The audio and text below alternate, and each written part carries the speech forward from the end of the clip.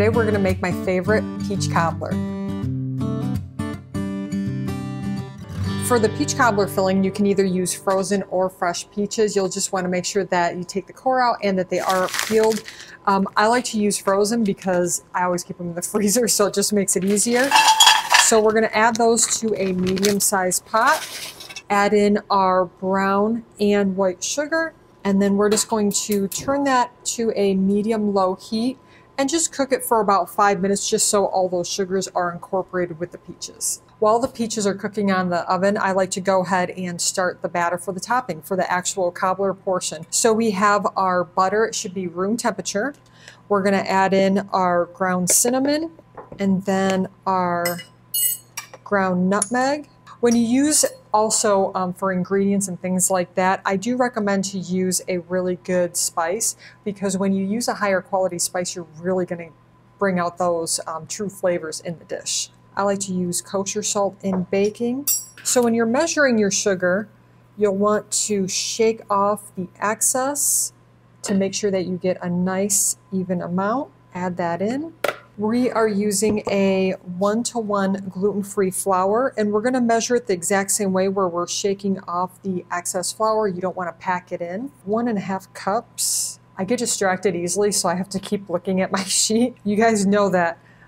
Between being ADD and dyslexic, I reread things like 5 times over because I swear I'll miss something. Let's get in our almond extract, and it calls for 1 teaspoon. You could always substitute this out for vanilla extract. I just really like the taste of the almond in this dish. And then our buttermilk. So if you are making a dairy-free version of the buttermilk, you're gonna go ahead and do a combination of a thicker milk like a pea milk.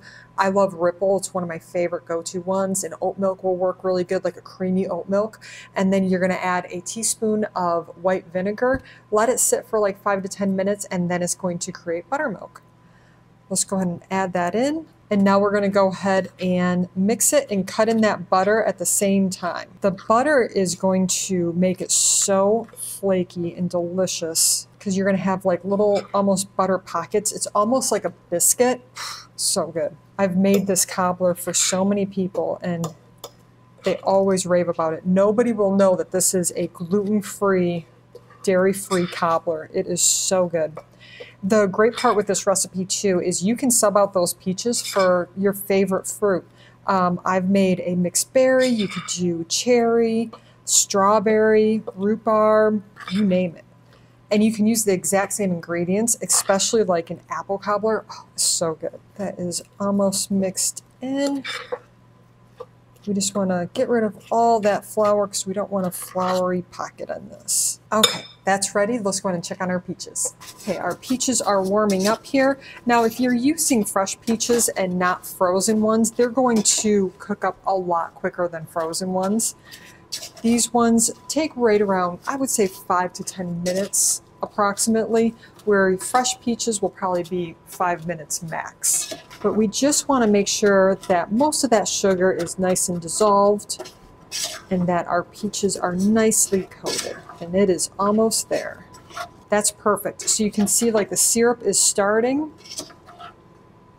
That's exactly what we're looking for. So let's go ahead and get this cobbler assembled. You can use different size dishes. So you could use like a round baking dish if you wanted to use square.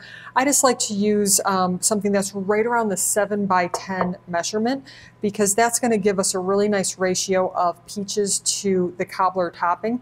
And if you're going to be making this for a group, you can easily double, triple this to make it a 9 by 13. So we're going to add in those peaches. Oh, it already smells so good, guys.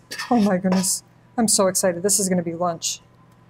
We're just going to spread those out so it cooks evenly. And you could use a spoon. I absolutely love using an ice cream scoop. It's one of my favorite kitchen tools. I say that a lot. I have a lot of kitchen tools.